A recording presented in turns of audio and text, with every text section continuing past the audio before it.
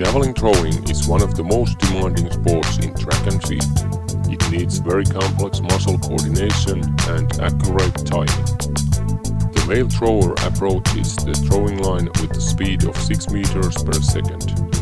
After the touchdown of support leg, javelin is accelerated up to 30 meters per second with elastic muscle work of the whole body.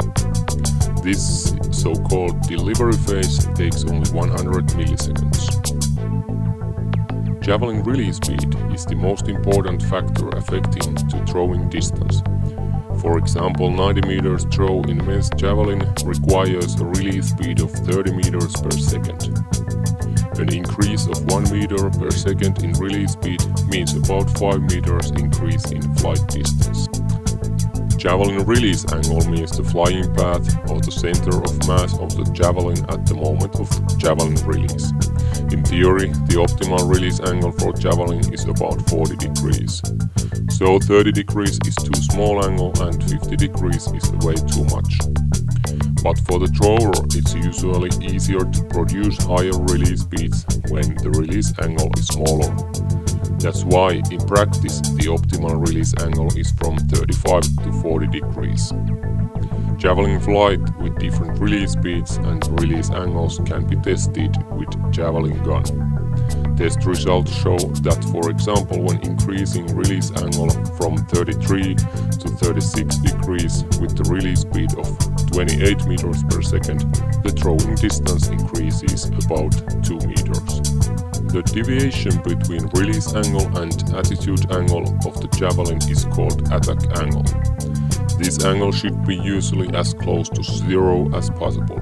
Otherwise there will be an extra air resistance which decelerates the speed of the javelin. The final flight distance is always an outcome of release speed, release angle, attack angles and aerodynamics as wind conditions and a javelin model.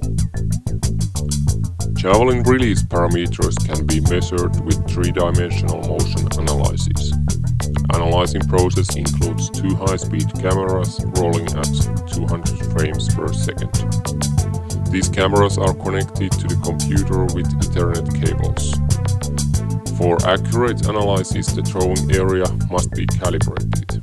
The calibration is done usually with 4 poles and 8 calibration balls.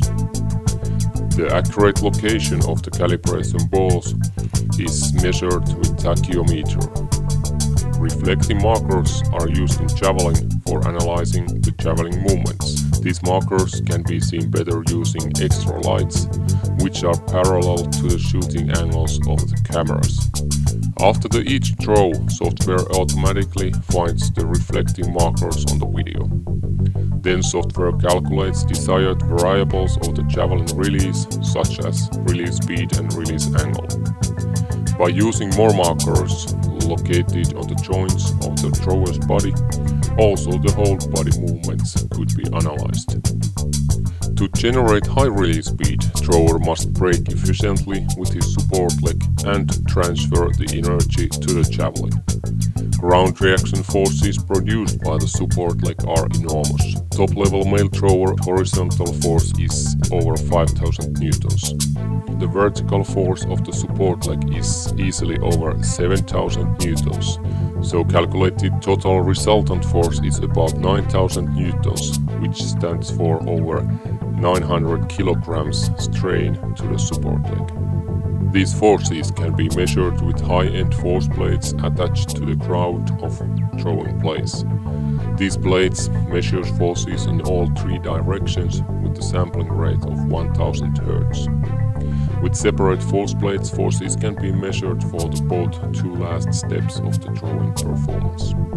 Biomechanical feedback such as release parameters of the javelin can be presented to athletes and coaches right after each throwing performance. This gives a good possibility to discuss about technical details and to correct possible errors in throwing technique in the same training session.